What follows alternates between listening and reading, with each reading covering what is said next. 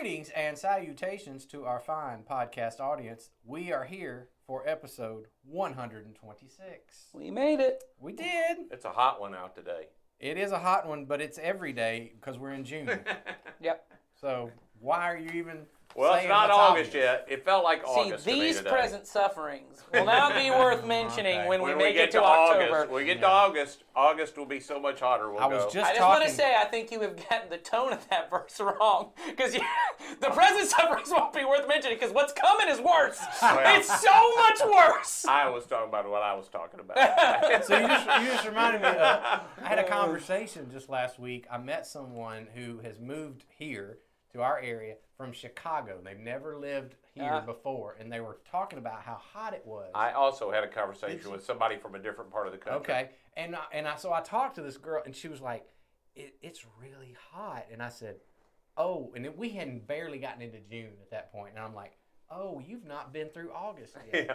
And she was like, "It gets worse." Well, and I'm like, "Yeah." Sawyer, who is our current resident, is from Missouri, and we had a conversation about, it gets hot in Missouri. And he goes, "Oh, I'm used to 98, 99, 100-degree weather." I said, "The difference is you have never done," I said, "Georgia summers are that level of heat while you're swimming through an ocean With a blanket on. While the pollen count is at 120. Still dumping pollen in there. The air, you can see it as it's going in your lungs, and you're like, "Oh, this And is it's not going to wet. be good." It's wet pollen coming into your throat."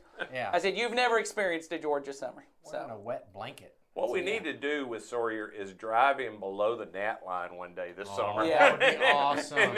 He would be in the heat. We should take him down to Providence Canyon and make him walk it. There you in go. the humidity while he's going. I did that one year, actually. I went in the summertime and walked Providence Canyon with my family and about died. Yeah. So Of course, for those of you who know Sawyer, you'll know very well. He'd be very excited about that by the time it was done. He's very positive.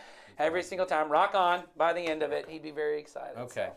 I didn't even do the intro. Just so you all know, I am not walking any canyon with Sawyer you're or anyone else. Of course, you're walking with nobody. You're not He walking climbs. with anybody. He's a mountain climber. He does all that kind of stuff. He'd be so excited. I'm not doing any of that. All right. So let me do the intro because we said we'd do the intro every time. Okay. Well, go ahead and do it. My name's Jason. This is Ed. This is Nathan. We're the teaching team at Community Christian Church. And start right now. And we're doing this podcast to help you think more like Jesus as we answer your questions. Today, as I teased in our last episode, we're doing something we have never done before. I bet you're so excited to find out what that is. Them or us? Oh, I didn't know who you were talking to. them. Yes. You look very I'm excited. so excited. I anticipate no one's listening. They're scrubbing through. Aw, don't do that. You'll miss the fun. Maybe this is all they listen to. So last week, I alluded to this, that most of the time we get questions from just anonymous people. They choose, and that's fine. You choose not to give us your name, and we don't require that. We answer all questions. We are not partial to those. I just want to say, I don't think you're an anonymous person. You just have submitted it They might anonymously. be. Oh, okay. They might be Are anonymous. we on an English lesson now? I'm just saying, I just don't want them to think. I don't know. I think they know what I meant. Nathan. Maybe they did. I don't know. Well, back to my original point. All you anonymous people who don't know who Today's you are. episode, I am calling the Sydney episode. Oh, Sydney. We should have had confetti. We or should have something. had cupcakes. Sydney Is an anonymous Our person. amazing listener, watcher, she always puts her name by her questions. Used to be in okay. Colorado, now in North Carolina. That's Yeah. right. So she's getting hotter, as Yeah, she as comes. she comes she's from getting to the Colorado, hot weather yeah. down here. Yeah, so, that's right. But Sydney has left us a lot. She just bombarded us with She questions. didn't want us Okay. to not have questions. That's right. And Very so kind of her. she was so nice to let me know, this is me, and here's all my questions. And so I thought, you know what? I'm going to answer all Sydney's questions in one episode. We're going to do Okay. it. Here We're we gonna- go. We're going to get right to every single one of Lightning your questions. round. Yes, we do want cupcakes. Yes, we do. All day Is long. that a question? No, but it's the answer. That's the right answer. Here's Sydney's question, number one. And by the way, if you want an episode dedicated to you, you've got to start putting your name on the questions. Sydney wants to know, I heard y'all were running out of questions. So, The answer to that was yes. it was yes, it's not anymore. Yeah. You spurred on people's Yeah, that's right. imaginations. So here we go. Has God already chosen everyone who will be saved? And if so, what's the point or necessity of sharing the gospel? Now, first, before we even touch on that question, I need to tell you, Sydney, we actually have answered that to a degree. Sure. So you need to go and check out podcast number 114. Oh, wow. Where we answer the question, what does God know? Did you write that down, or did you just know I wrote that? it down. Oh, okay.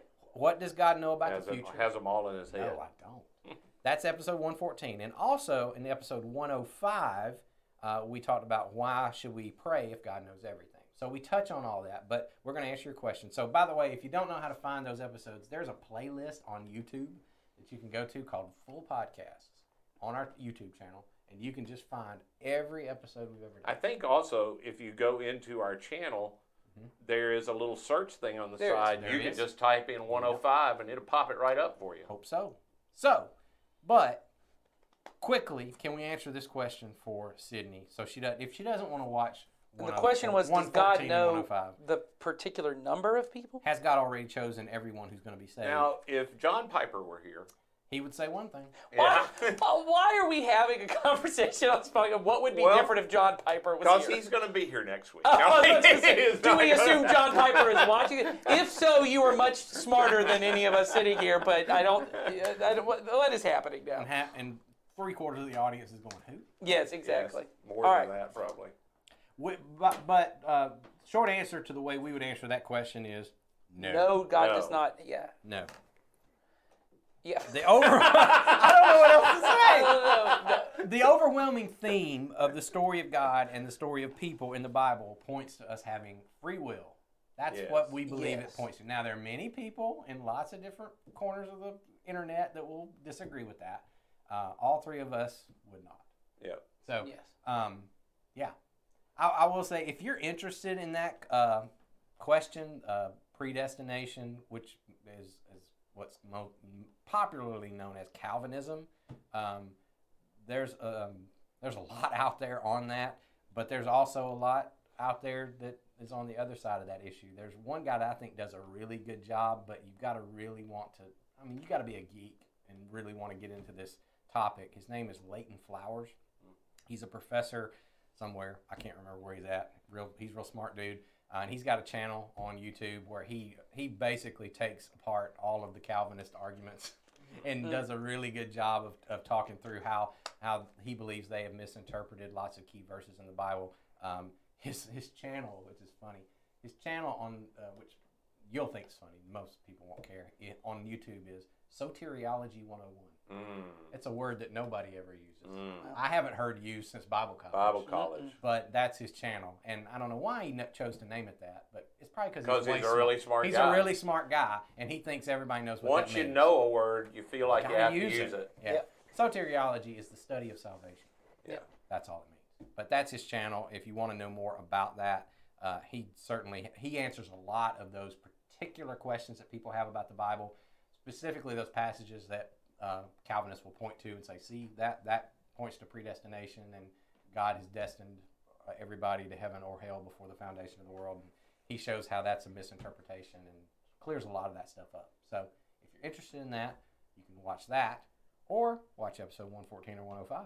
Yeah. And we talk about it in a little bit more detail, but that's the quick answer. Got anything to add? I don't have I think that's good. All right. So then the obvious part, the next one of why would you share the gospel? I don't know if everybody they have an answer, which also doesn't make sense to me. They do, and it makes sense to them. Again, they're still Christians. They're still brothers in Christ, absolutely. brothers and sisters in Christ. That our Calvinist friends are not, outside the faith. Yeah. Thankfully, you can be wrong about a lot of things if you're us. right about Jesus. Yes.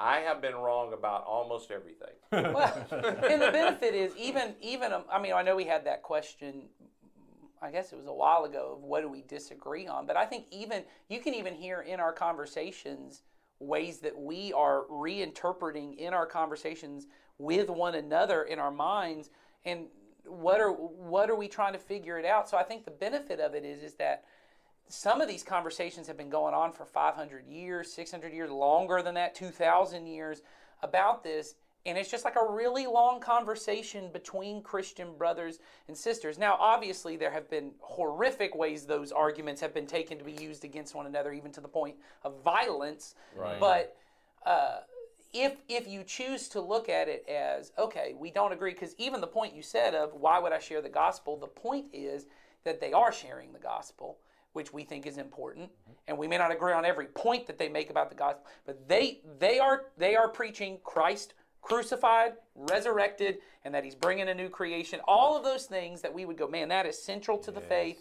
They may believe that not everyone who hears, I didn't even say that not everyone who hears it is going to turn to God. I also think that not everyone who hears the gospel is going to turn to God. So on those things, the back, kind of inside baseball conversations about whether the person had free will to choose it or whether God determined it, all of those things, I think, ultimately, even I think we would admit, well, we don't know one way for the other. We have the evidence we have, and I would point to it. But it's just inside Christianity talk at this point, and we're trying to figure it out. And I think we have to be really careful not to condemn other people for those kind of things, because, I can just say I don't agree with it at all. It's not like I haven't looked at it and studied it and decided I don't think this is right. But it doesn't mean I think those are bad people, nor that I somehow think they're condemned. Now, to be clear, that's not true for everybody, but I think it's very difficult.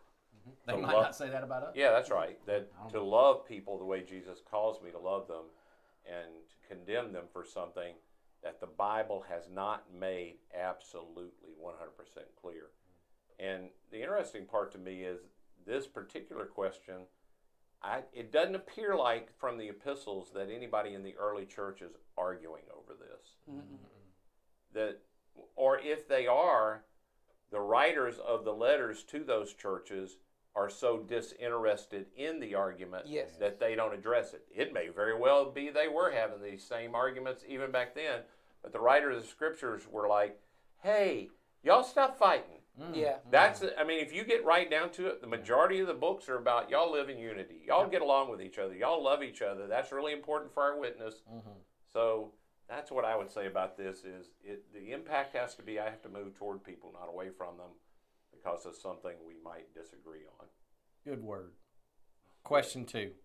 We got to get moving. We got. I'm sorry. We got 4 questions from Sydney. If we're going to honor the Sydney episode, we're going to have it. All right. Sydney's second question is it possible to backslide or to lose your salvation?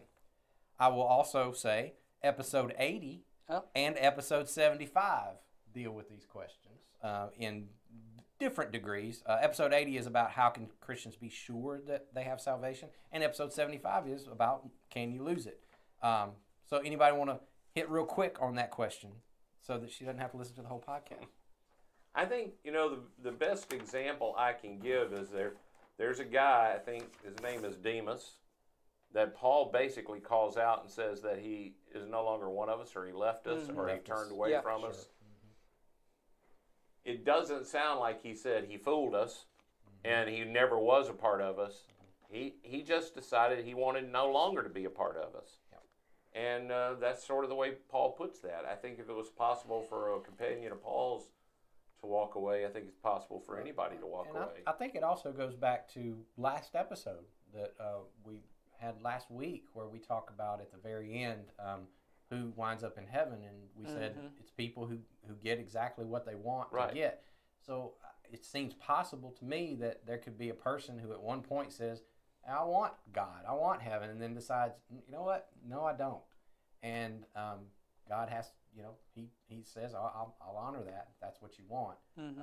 And I can say I know people who have said that very thing. They had but you can tell me that, well, they weren't truly, you don't know. They weren't truly saved. They didn't truly mean it. You don't know that. I guarantee you they thought they meant it. They thought they meant it when they believed and they said that, heaven is what they wanted and God is who they wanted to be with. And they also very well mean it today when they tell me, I don't want anything to do with God.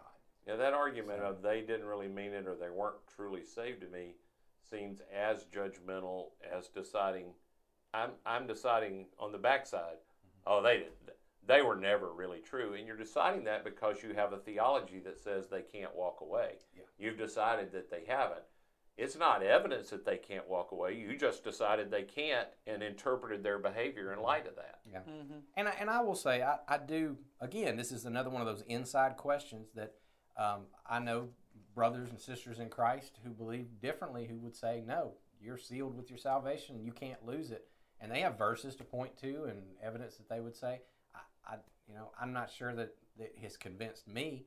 But again, back we said in the very first question, I don't think that those people are but I think even for that belief. Same thing we talked about with sharing the gospel. Yes. I think we come down on the same behavior, which is Yes. I have talked with people. They would quote parts of 1 John where he talks about those people left us, but they were never really one of us, right. and that's how they denied Christ. They claimed Christ, but then they left. They were never really one of us, which I'm not saying they're interpreting. I don't know. My point is, if we both agree that a person who came to church, called themselves a Christian, was baptized, did all that, if I think they meant it, but then they turned away from it, you think they did all the actions but didn't meet it, and are both of them, because that's what John and Paul would say, is treat those people like unbelievers who you are trying to draw back into the fold.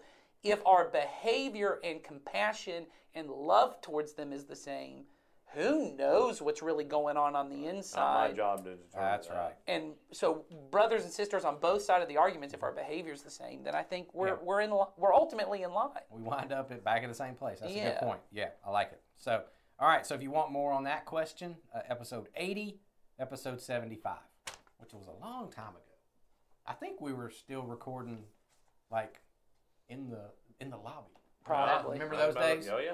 Yeah, we recorded there Probably. before we had this wonderful log cabin. Yeah. We are now That we go to. situated Yeah. in. Okay. Question number 3 from Miss Sydney. What's your opinion on prophecies today and people who claim to receive a word directly from God? I know some people who I believe are real Christians, but I am so skeptical of their claims that they hear the voice of God speaking extra biblical knowledge to them. Prophets. I also am skeptical, Sydney. Mm-hmm. And Yes, me when too. people try to push it on me, and this is not kind, and I don't think I would say it these days. I said to a person years ago who was, really, I've got this word of the Lord for you. I'm a prophet. I said, man, I'm willing to accept you as a prophet as long as you're willing to accept the consequences of a prophet, which means if it turns out you're wrong, I get to stone you. If you're not willing to accept that, then you might not be a true prophet. Yeah, I sort of come down in a similar area. My feeling on this is I don't know, and I can't ever say, but I do know this. True prophets are right when they prophesy. And so no matter who you are or what you decide to say is a prophecy, neither one of us knows right away when you say it. We got to wait. That's right. That's my whole point in it. And I'm not saying that to be flippant. I really do mean it. If someone, if you see someone on television give a prophetic word and they say this is going to happen, or they look at you and you and I have had these kind of things where people say, I have a word for you that God said, and this is what's going to happen in your life. My reaction to both of those is the same. I said, well, we'll have to wait and see. Yeah. And so that's the way I tell people all the time who ask me this question. I say, well, you know what? Just give it some time, wait and see, and then watch what happens when it doesn't come to pass and see how that person reacts. Mm-hmm. If they are humble enough to go, you know what? I was wrong. I repent of that. I'm sorry for being presumptuous. Or if they try to manipulate it, which I see a lot of guys, especially on TV, do this. They'll say, well, what I really meant was, right, that's right. Or, that really wasn't exactly what I was talking about. That was something else. And they move the goalpost, right. so to speak. Yeah, I'm real skeptical of those folks. So I would say that to Sid. I would say, Sydney asked questions. I would say, Sydney, be very skeptical, have the wait and see attitude, and also remember when somebody speaks and they say it's the word of the Lord, he's not going to contradict himself. Mm-hmm. So be real careful if you hear something that doesn't line up with what you already know to be true in Scripture. That is something I think you can just immediately go ahead and say, well, I'm thinking that's wrong. Just healthy skepticism is your friend on that one. Isn't there a place in Peter where Peter it says that every word of prophecy must be established by 2 or more? Mm-hmm. And I would just say to a person, particularly, I know that phrase, I have a word of the Lord for you, often isn't even about the future. It's about something happening in your life. And I would just, receive it. And if you think there might be something to it, share it with somebody. And if 2 or more confirm, oh no, I think the Lord might be saying that to you. It might be something you listen to. But if it's just one person that says it, and I wouldn't put too much stock. Well, I think definitely, like Jason said, if it contradicts Scripture in any way, you got to let that go. That's right. I think it depends on what you mean by prophecy. I certainly think I am incredibly skeptical of any predictive prophetic word that in 10 years this is going to happen, or in 2 weeks this is going to happen, whether it's into the world or just something's going to happen in this going on. I also have kind of global ones of this is what's really going on behind the scenes. But I would say I think that's the point of Christian community. The thing that Peter is referencing is that someone brings something. I feel God speaking this. The way their church services would work would be that way, that someone speaks it and then another person either confirms it and goes, oh man, when you said that does feel like God's speaking. Let's pray on that. Let's figure this out. I have had many a times people come to me and say, I've been praying and you keep coming to my mind. And is there something going on? Or, hey, I keep seeing this thing and God just keeps telling me I got to say something to you. I believe that's also prophetic, that God was speaking to them, revealing something that they not necessarily, they might have had glimmers of. And I think what often happens is, and maybe this is the problem, is some of us only go off gut instinct. So I assume that's not God. That's I have made this assumption and I have done this, and either good or bad, you act off that gut instinct. And I'm going to tell you what I think, whether it's God or not, or I think that's my gut, so I'm not going to say anything. When we get very tuned in, one as an individual to being able to hear what God might actually be saying to us, but also, as you've already said, I do that in community, and it isn't me as the prophet bringing a word that you have to accept whether it's true or not. You just have to accept it. That's a problem. If I'm in a community context where I'm in a small group and someone says, hey, I keep hearing this, and you keep saying this thing, God keeps saying to me that I need to say to you X, Y, and Z, and then the community gets to hear it, or and it doesn't have to be 12 people. I mean, 1 or 2 people, as you've said, and someone else goes, well, that contradicts Scripture, then we all go, oh, nope, that wasn't God. Or, yes, I've also heard that. We need to talk, because otherwise, what the other side of that is anyone who comes to me and says, hey, I feel God saying this, because it didn't personally come to me, I can discount it. I think that's the benefit of community. And unfortunately, in Christian community, sometimes we elevate individual people to this status of prophet. Or even just by being a pastor, people go, wow, well, he must have heard something I didn't hear. And I think both of those things held in tension is the way to do it, of being skeptical but accepting it in community. Yeah, you and I, Nathan, just had in the last day or so an example of this, and that we just had a thing in our service recently where a part of it was us spending a little bit of time listening to the Spirit for conviction.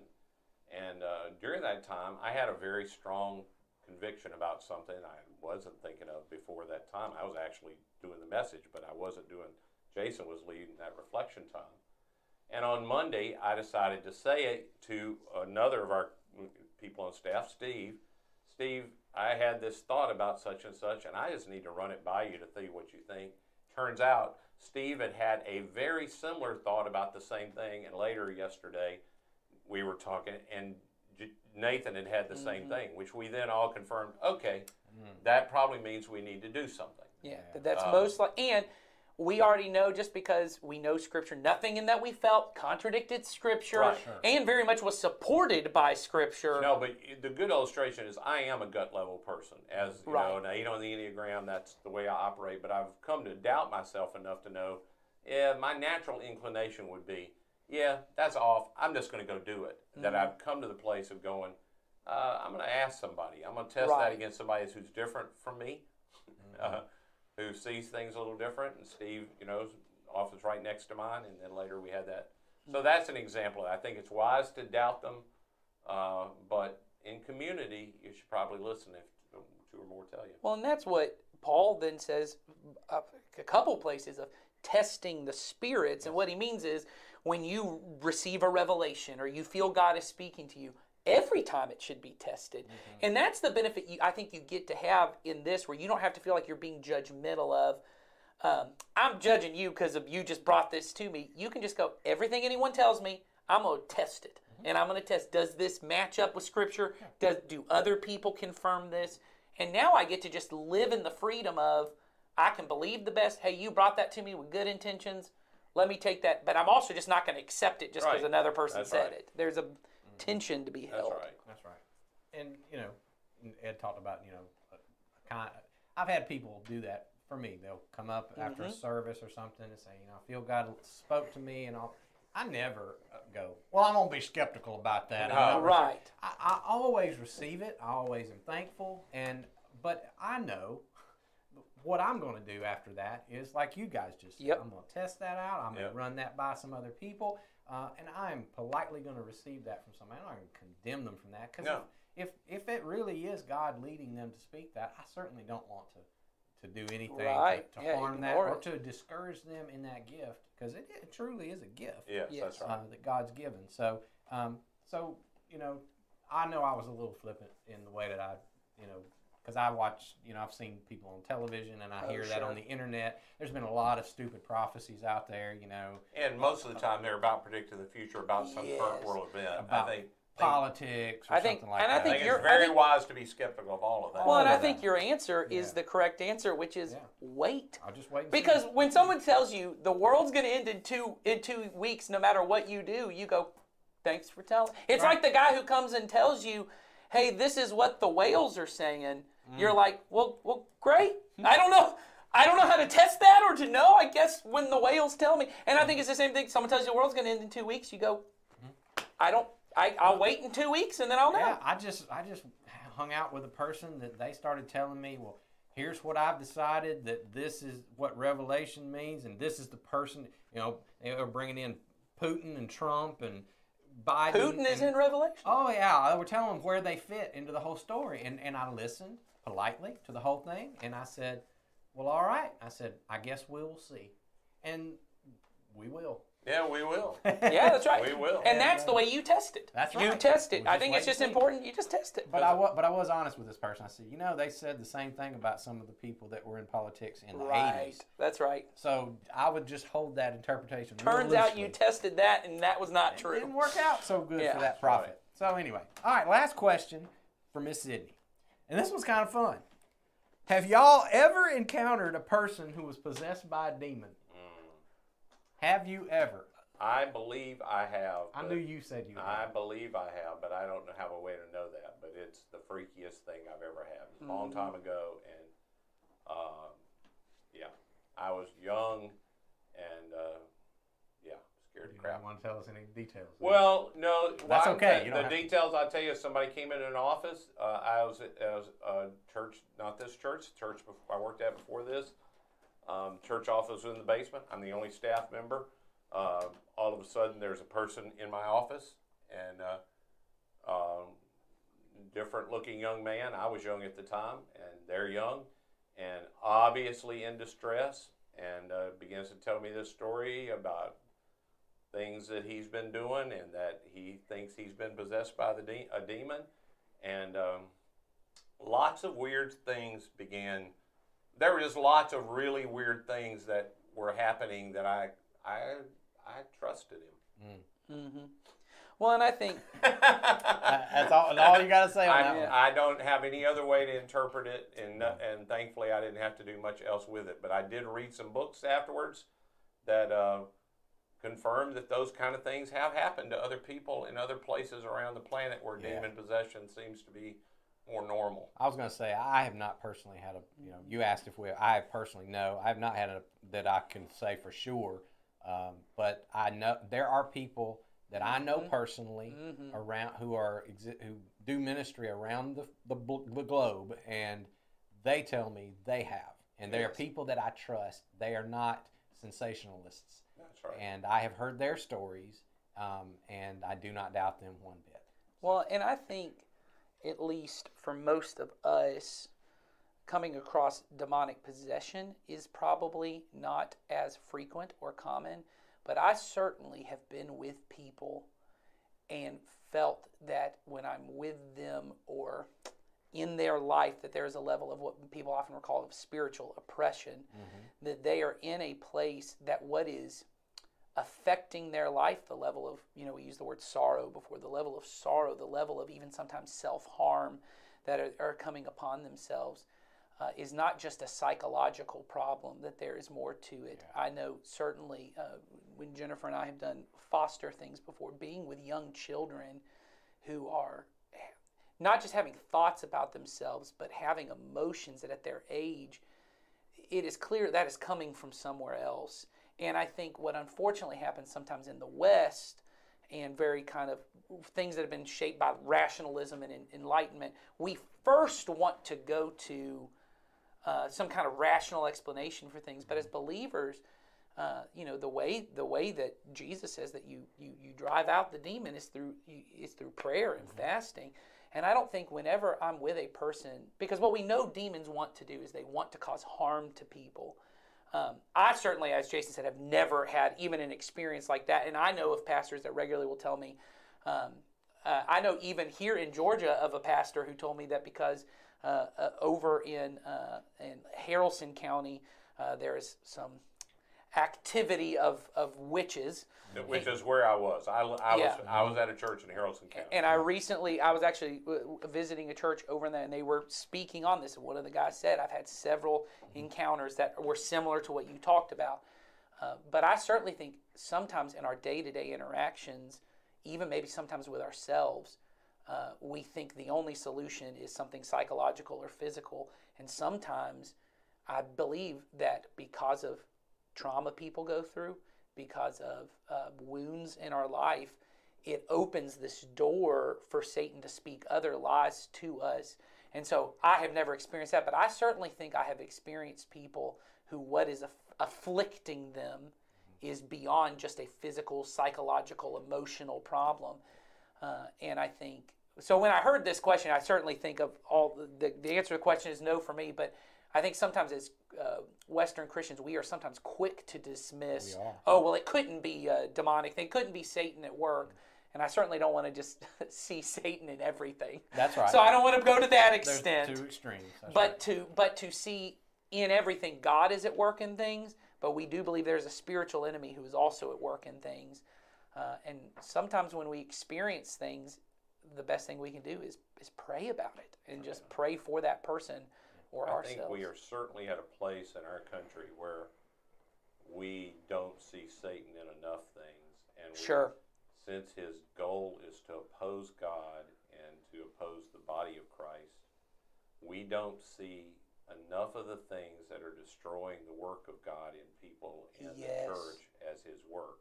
Now, whether it's possession, I'm not saying possession, or even oppression, but he is actively at work in our country and our world, and is being mistaken for the opposite. Yes, in many cases. And that's biblical. He comes as an angel of light. That simply means that there is going to be things that you see as of God that has been twisted, and it is actually the opposite. Well, and sometimes what he's trying to do, because I thought this too, is he's trying to divide us, and often the work he is doing is in the division of people, because sometimes we mistake the work of Satan for the work of people. And so what we look at is we go, well, if the people on the other political side of me, or this ethnic group of people, or these people who don't come from my country, or just people who disagree with me, it's them who's causing all the problems.